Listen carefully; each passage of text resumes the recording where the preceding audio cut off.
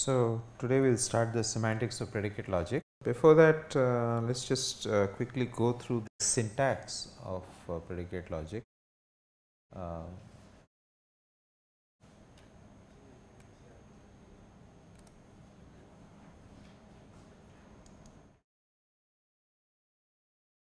Okay, so we have a countably infinite collection of variable symbols and a set of terms, and a countably infinite collection of atomic predicate symbols, and we are usually interested in a signature, so that reflects the algebraic nature of most of whatever we do.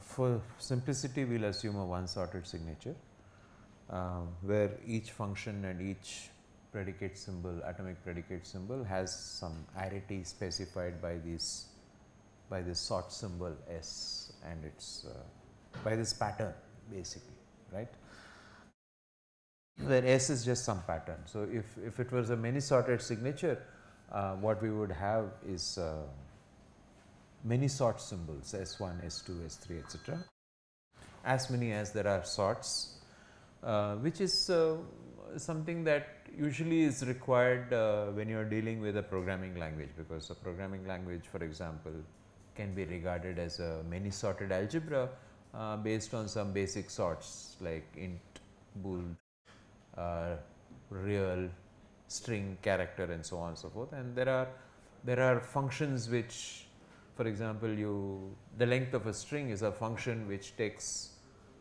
which goes from strings to integers, and so you have functions which bridge sorts. You have conversion functions from, let us say, reals to integers, integers to reals, and so on. So, you have many such functions and predicates, but the first thing, of course, is to realize that it's possible to view many sorted algebras also as a single one sorted algebra, in which the various sorts are distinguished by certain new atomic predicates, which tell you whether something belongs to a certain sort or not, right. So, we will keep it simple and we will just worry about a one sorted signature. And the other thing is right. So, this is the set of terms which, depending upon arity, we will use the usual mathematical notation for terms in prefix fashion, but that is in the most general case. Sometimes, of course, functions are especially binary functions have got an infix notation, but since we are interested only in trees, it does not matter to us whether we are looking at it in prefix or infix. We will choose the most convenient notation. Yeah.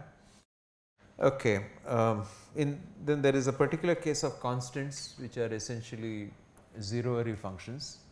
Very often we will not write these parentheses for those constants. So, and most often we will use A, B, C, D, etc. as constant symbols. This is the syntax of predicate logic, of which, of course, the most important things are the specification of truth for the atomic predicate symbols, and for these two new operators called quantifiers. So, whatever notion of semantics we define should essentially take these into account and the signature in. So, with first order logic or predicate logic is a very general name, and it has to be parameterized with the signature. So, we are talking about sigma formulas and sigma atomic formulas. Okay, so therefore, it is parameterized on the signature, right. Okay, we will use the same precedence conventions. In addition, of course, I have this scoping. I use square brackets to delimit scope, because these quantifiers, they are actually parameterized on the variable. They are operators which are parameterized on a variable, and that variable has a scope which is delimited by these square brackets. Yeah. So, in that sense,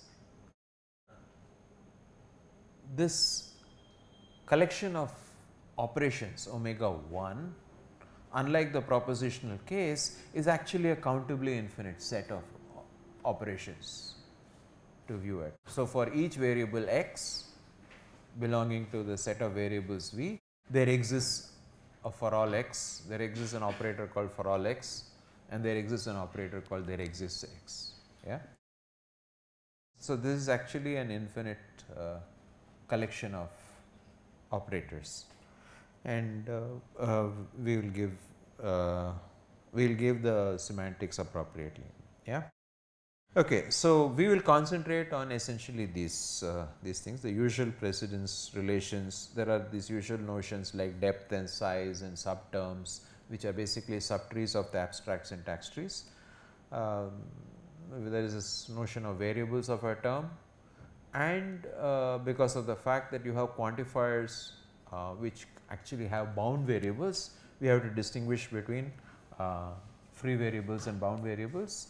And for any quantifier q, where q might be either a for all or there exists, qx psi consists of the free variables of qx psi consist of all the free variables of psi except x, right. So, and that is recursively defined. So, similarly we can talk about the subformulas as subtrees essentially of a formula regarded as an abstract syntax tree. And finally, we will think of closures. Okay, firstly, it is important to state what a closed formula is. A closed formula is simply one which has no free variables, and in that sense, the entire language of propositional logic actually dealt with closed formulae. Yeah. There is also another importance for closed formulae, and that is that strictly speaking, most of the theorems in a mathematical theory implicitly or explicitly are closed formulae. They will be expressed as closed formulae. Okay. And very often if it is implicit, then what you do usually is you have a universal closure, and which essentially means you look at the way the formula looks, look at all the free variables in the formula and simply put a universal closure on all of them, and that is so. So, most of our theorems essentially are of this nature. They are universally closed statements, and that is the way we will express them. And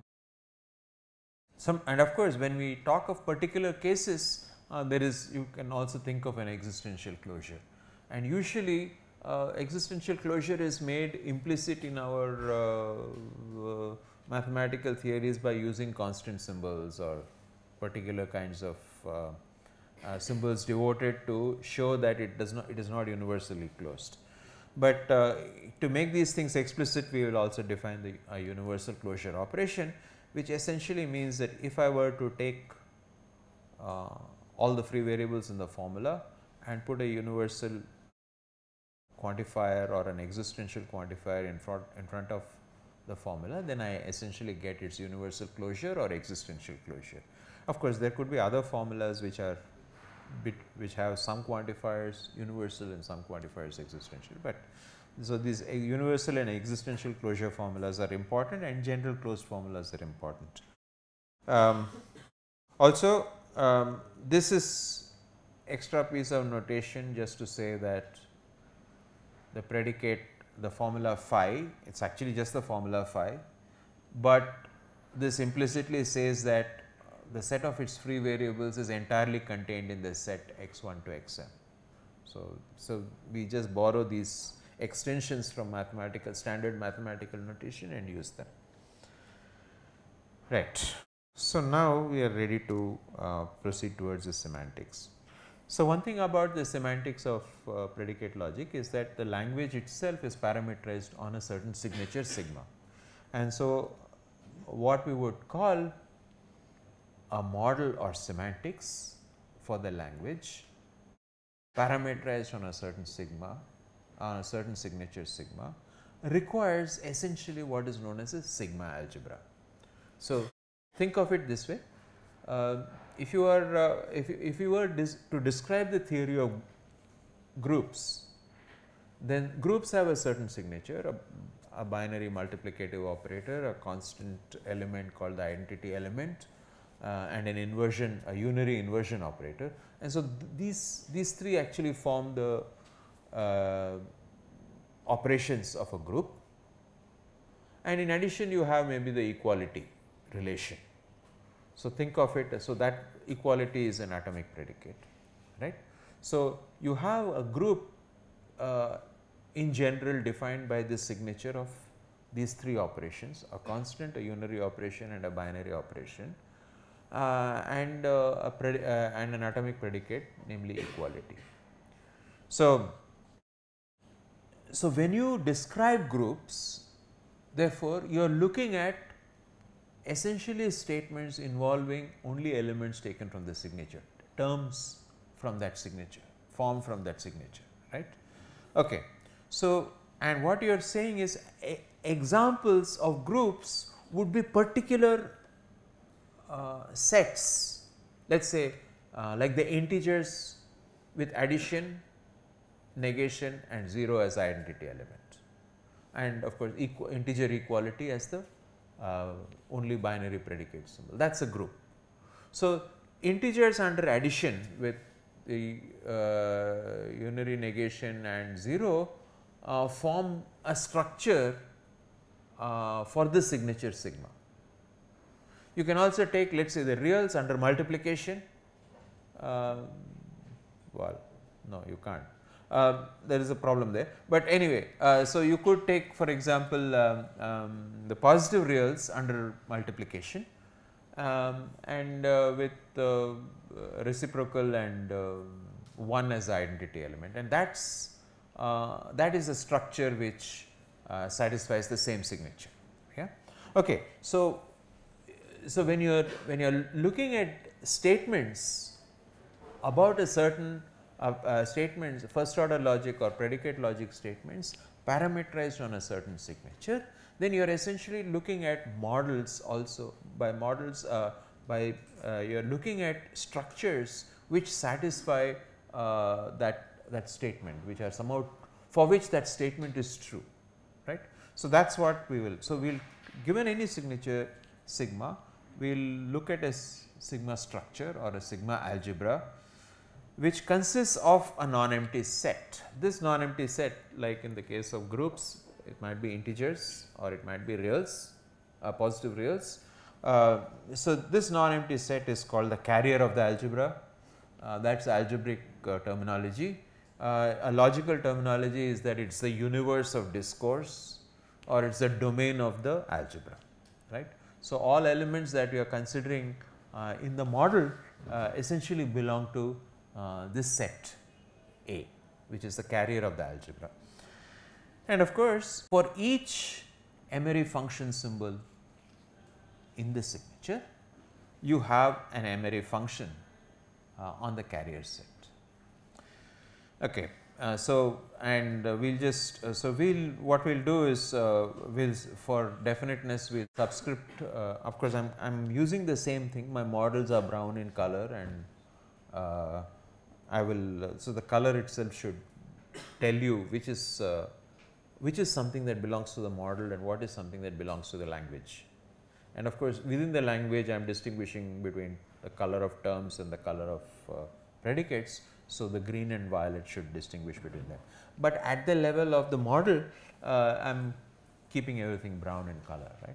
So, so corresponding to every violet symbol f in sigma, there is a function of the same arity on the domain or on the universe of discourse, right, defined on that universe of discourse.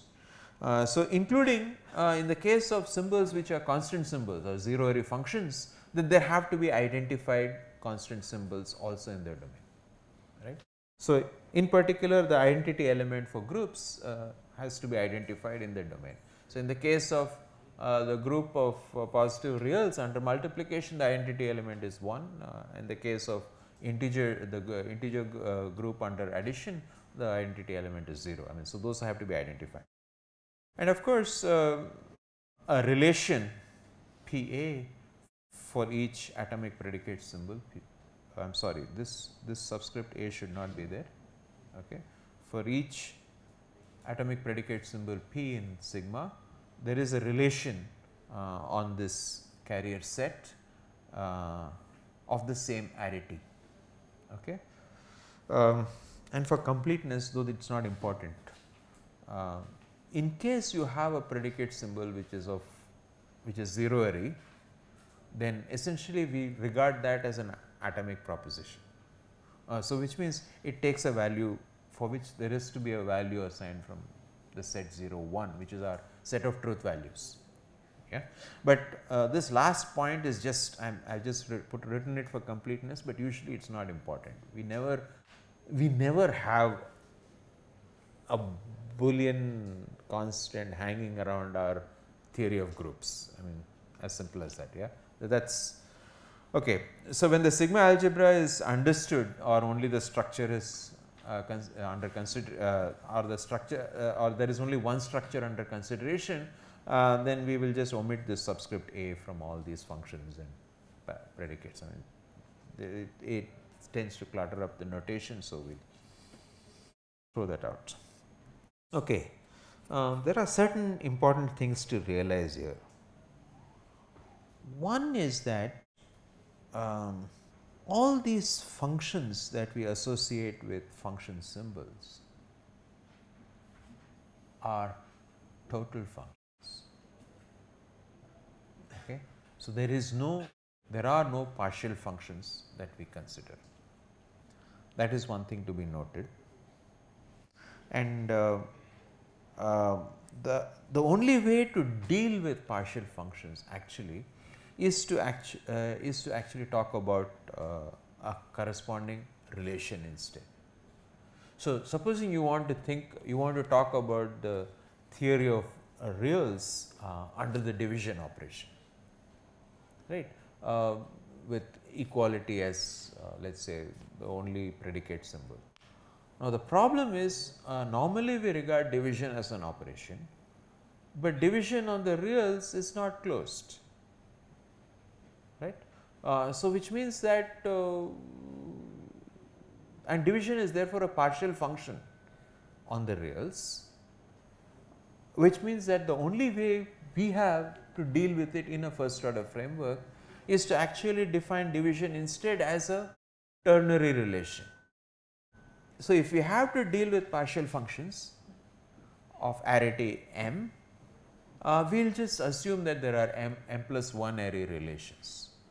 Okay. So, in that sense we do not actually lose anything. So, it makes things a little artificial, but on the other hand we do not lose any expressiveness because of this assumption. Yeah. So, we will treat partial functions essentially as relations, and therefore, we have to there has to be an exact correspondence between the signatures, signature of the language and the signature structure, and therefore, which means that there will be corresponding atomic predicates associated with these partial functions. Yeah, and they will essentially have the meaning of relations of appropriate arity in the structure.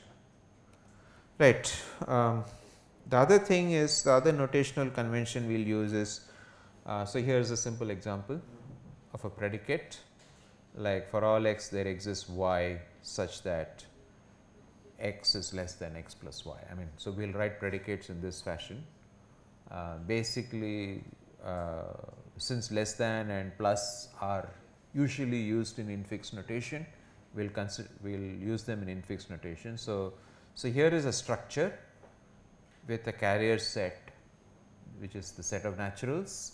There is a single operation, binary operation addition, and a single binary relation, the less than relation, let us say, and you want to essentially describe statements about this structure in first order logic. So, this is a typical statement. Strictly speaking, you would write things in a prefix notation, then they become sort of messy and unreadable. So, we will keep it readable by using infix notation wherever it is conventionally used. Okay. So, here's a, so right. So, well, of course, what we might do is you might take the theory of integers under addition, you might take the theory of monoids, for example, and the natural numbers under addition with identity element 0. And what you might do is you might actually equip some other operation also. I mean, you might actually add some other relations. Maybe you might have a less than, and then you might have a divisor of relation, and so on and so forth, right. So, so it's quite possible that I might expand the signature sigma to another signature omega, let's say, right. So, we would say that as so let's look at it this way. Now, if you expand the signature, then the corresponding structure also needs to be expanded, right. Basically, there was a need to introduce some new symbols in the signature, because you are interested in certain relations or operations in that signature. So, you have to augment the structure also with those corresponding functions or relations. Yeah. So, we will say that B is a structure, an omega structure, given that sigma is a subset of omega. We will say that an omega structure B is an expansion of a sigma structure A if they both have the same domain of discourse, and every function symbol in A is also there in B, and every predicate symbol in A is also there in B. So, then and essentially what we are saying is that the semantics, the meanings of the individual functions and predicates in the structure A are preserved, and we are just expanding our the set of operations and relations by something else. So, this expansion will be denoted A triangle B. So, yeah. Okay. So, this is useful. Now, in the case of propositional logic, of course, we had the notion of truth assignments, where directly atomic propositions were given truth values from the set 0 1. In the case of predicate logic, we are talking about parameterized propositions. So, the truth of a proposition might depend on its parameters. So, in particular, what it means is it depends upon the values of the terms that occur in the proposition. So, what we require is a notion of a valuation. So, yeah. So, we define a valuation as a function v which assigns to each variable in our variable set v an element from the domain of the sigma structure A. So, you have a particular model in mind, let us say, which has a carrier set and functions and relations for the various symbols in your signature. And now, what we do is we assign to each variable symbol a value from that carrier set. Yeah, and this structure along with a valuation will be called a sigma interpretation. Yeah. So, what you are saying is you take any statement in predicate logic and we are going to interpret it in a structure, and that statement in predicate logic might have lots of free variables, in which case you need some way to interpret those free variables as essentially values from the domain of that structure, right. So, that is what the valuation V gives you. So, in particular, so this ordered pair, a structure A along with a valuation, is called as an interpretation, it is called a sigma interpretation. Yeah. Okay. Right. So, so given a sigma interpretation, the first thing of course is to evaluate the terms, right. So, we proceed with this evaluation of terms. The value of a term t in the interpretation is defined by induction on the structure of the term. So, for any variable x, so I have this function called v, which takes which is parameterized on some. So, you are looking at the value of this term under this valuation V actually in the structure A, right. That is the way to look at it. So, so for any variable, of course, it is just whatever the valuation assigns to that variable, that is the value of the variable. In a certain sense, that is the only meaning of that variable. And for any term f of T1 to Tm, where T1 to Tm are terms themselves, corresponding to f in the structure, there is an Emery function f a.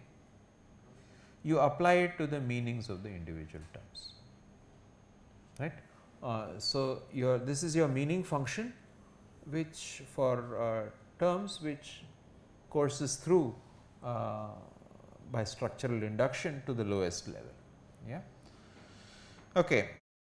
As usual, sometimes we will write things like this, just like for predicates, the free variables might be listed out.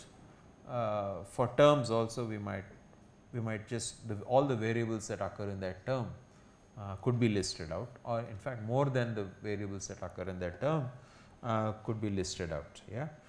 So, okay.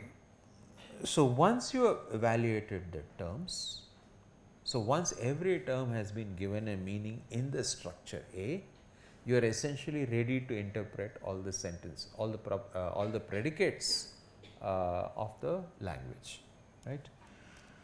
Okay. But before that, we have something called the coincidence lemma. Okay. This is a very simple lemma. Supposing you have two different valuations for the same structure.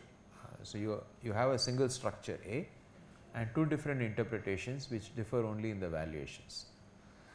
And for any term T, if the two valuations V and V prime give you the same value, then essentially the value of T under V is the same as the value of, I am sorry, this should be T here, the value of T under V prime.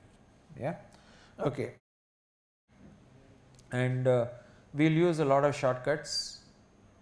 Sometimes given a term T of x1 to xm, and given that the variables x1 to xm have some values a1 to am, some constant values in this domain of the structure, we will just write Ta of a1 to am to denote the value of T of x1 to xm, instead of this more complicated way of writing things. Yeah, because especially this coincidence lemma essentially says that sometimes we are only interested in a certain subset of the variables, we are not interested in the entire lot of infinite variables that you have. So, it makes it more convenient to just write this. Okay. So, now I come to an important thing called a variant. Yeah. So, I take two valuations. So, assume that I have got a single structure A, for a single sigma structure A, and I take two different valuations V and V prime. Then, and let me also take a subset of the variables V, a subset X of the variables V, then I would say V prime is an X variant of V, or they are actually X variants of each other,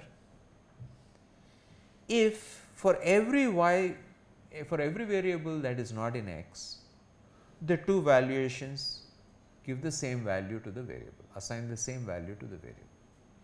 Okay. So, by X variants, what you are saying essentially is that the two valuations might differ only for the values they assign to the variables in X, and for all other variables they give you the same value, right. Okay. So, very often when X is a singleton set, we just refer to them as singleton set containing a single variable X, we just refer to them as X variants, yeah, small x variants. Yeah. Okay.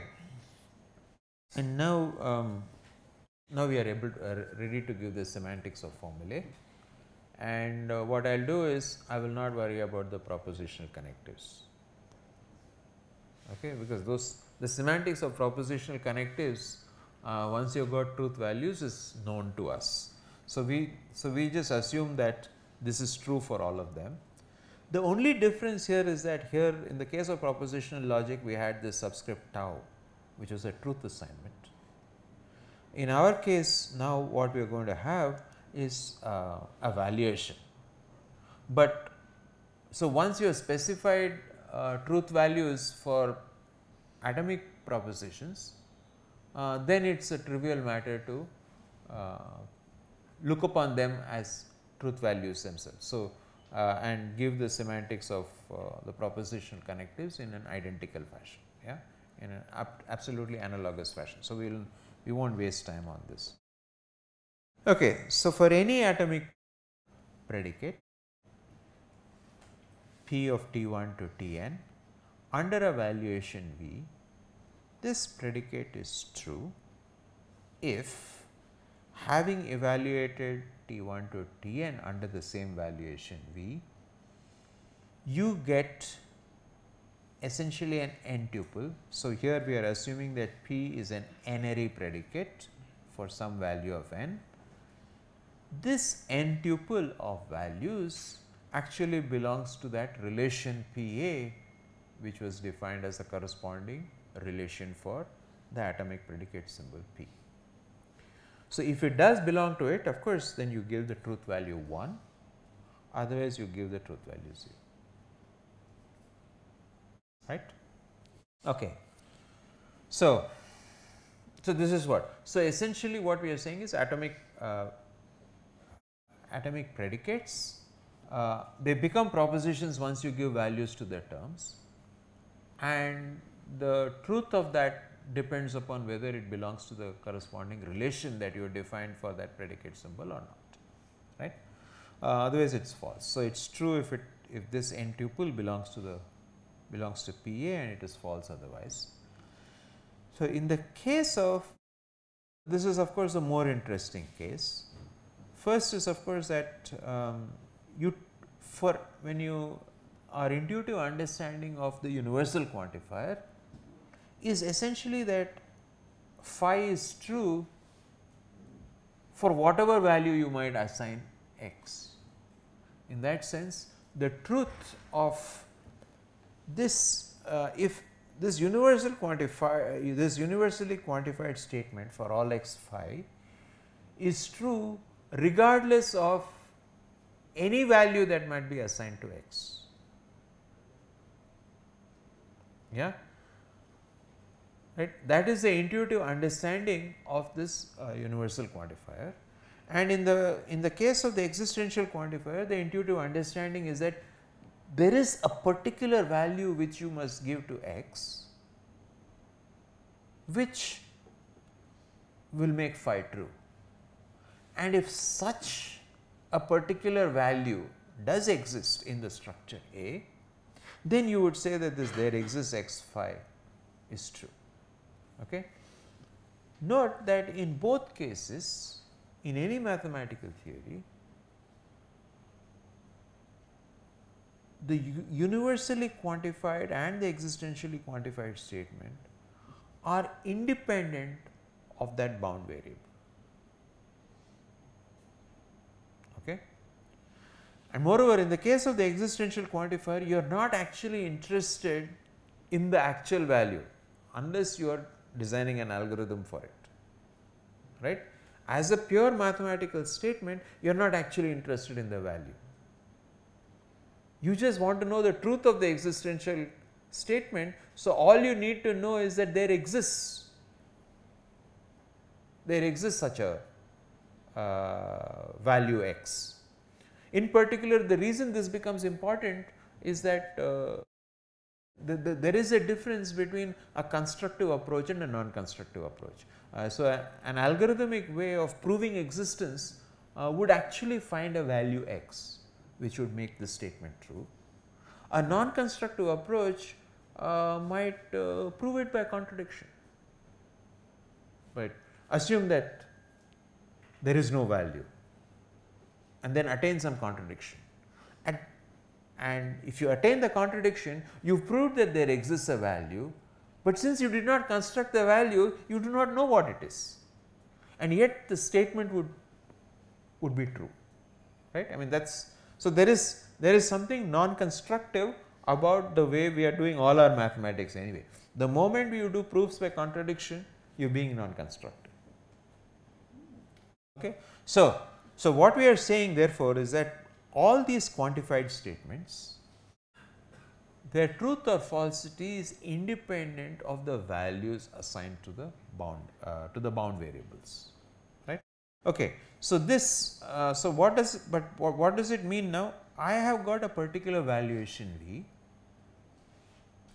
and I am saying that this statement is true if and only if or at least I want to say that this statement, this universally quantified statement is true if and only if for any value in the domain that I might assign x,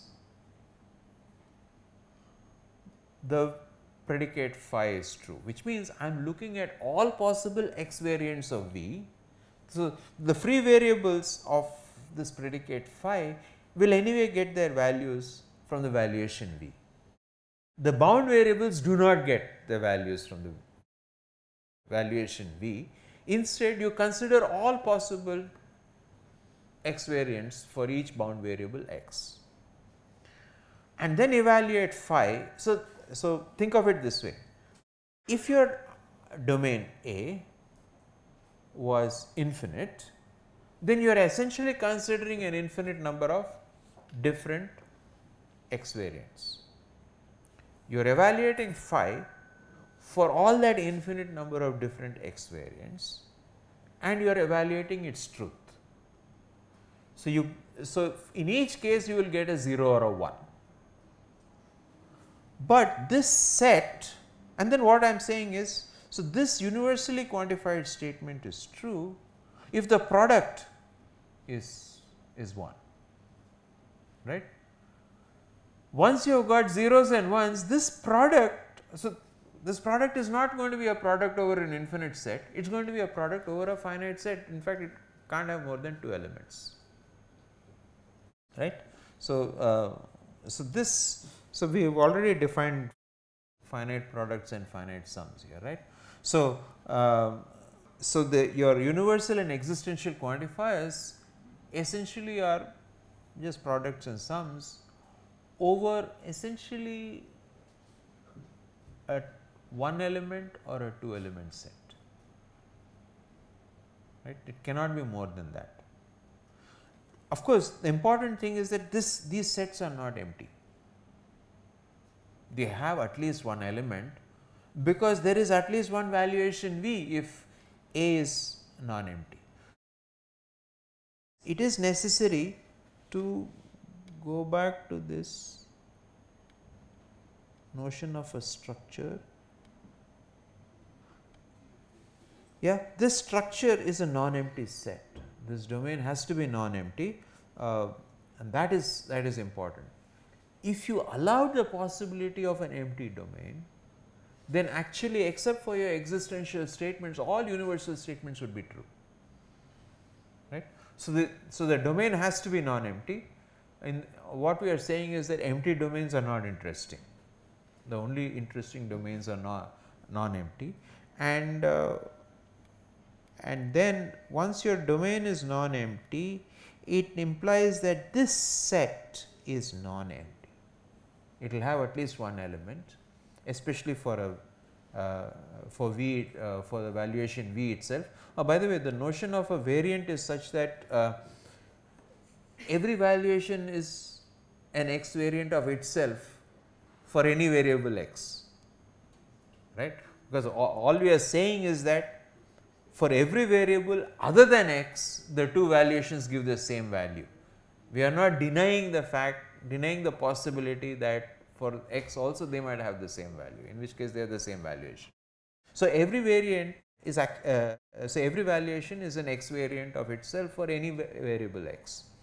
Okay, so this set T phi of V by the way, this has to be V prime here in the subscript, here also it has to be V prime, and for every variant V prime of V, this set is non-empty, it will have at least one. If your domain is non-empty, it will have, this will be non-empty also.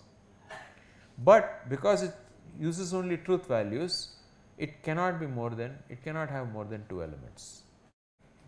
It can have either, so the empty subset is out, so either it is just a set containing 0 or a set containing 1 or a set containing both 0 and 1, that is it.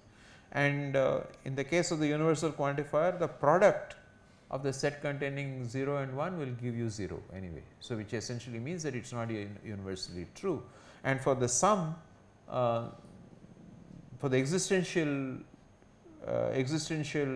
quantifier, this sum will give you 1 only if 1 belongs to this set, right. Okay. So, what we have done is we have actually given a finitary definition of the semantics in a certain sense, because this set that we are considering is going to be finite. So, these finite products, and so we are not violating the finitariness of the definitions of sigma and pi, that is what I am trying to say. Okay. So, the truth value is now evaluated under a valuation instead of a truth assignment.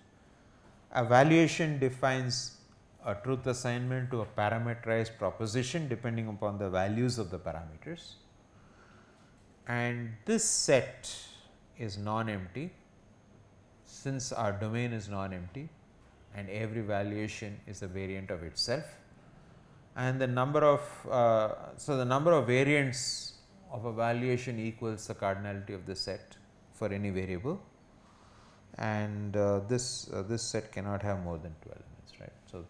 So, we have given a completely finitary semantics, though actually in principle we are essentially looking at finitary descriptions of possibly infinite structures. Yeah.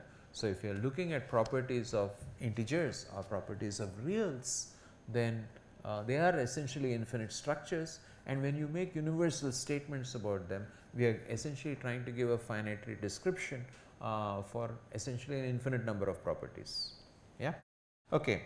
So that is the semantics, and in a certain sense it is intuitively an obvious semantics, and of course we can take the propositional by including the propositional connectives and their semantics from this table, we essentially get a full semantics for the full language, right.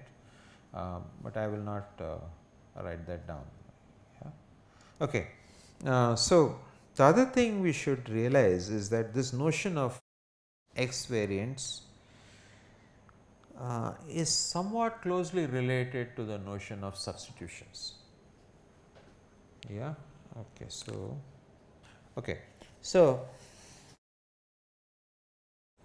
there is a particular, okay. So, let us look at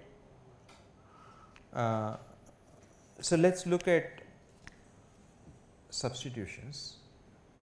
I will not go into great detail. Substitution theta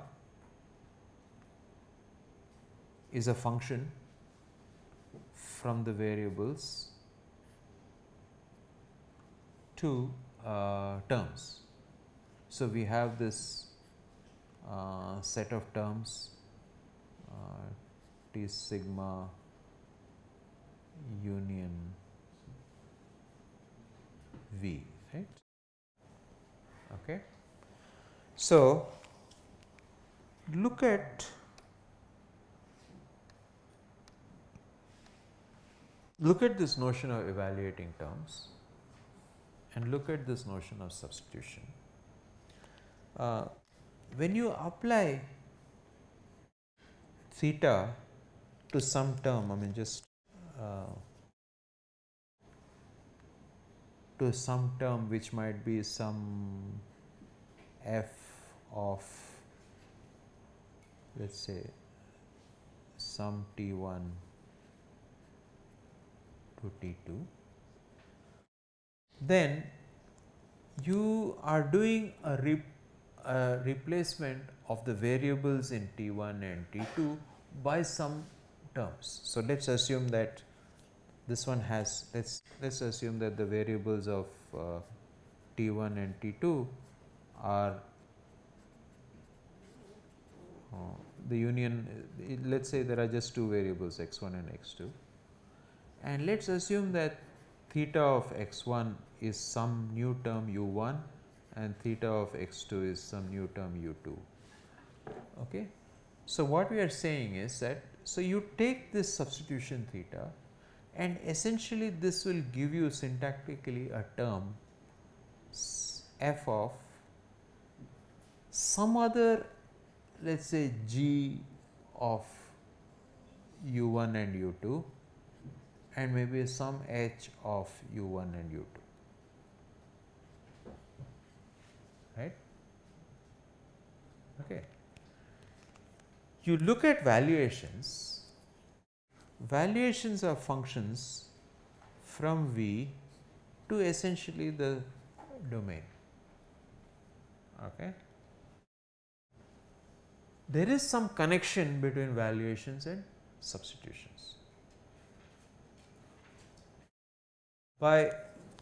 So the effect of a substitution. So under a valuation V, so if you evaluate this theta of f T1 comma T2,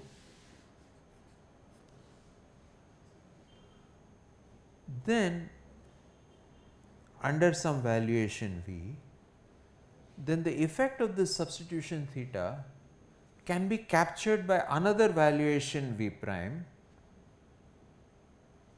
such that if you evaluate V f of g u1 u2 g h u1 u2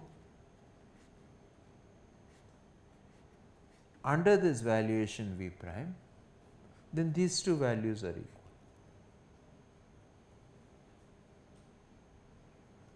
Right.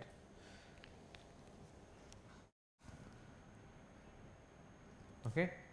So, there is some connection between substitutions and valuations. Notice that valuations are in the semantic domain, substitutions are in the syntactic domain, right. So, you take any substitution,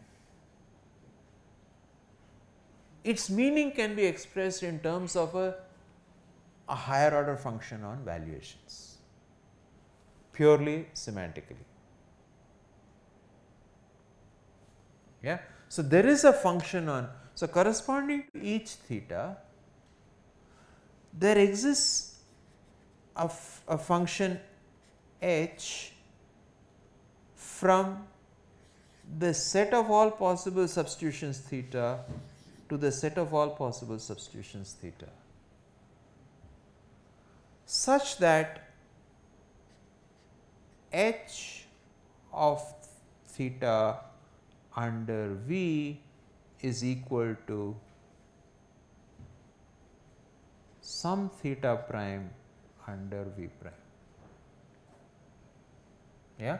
So, this is the connection that we need to establish between purely syntactic substitutions and their semantic counterparts, namely valuations. So, each substitution can be thought of as a function which actually transforms valuations from one to another, right.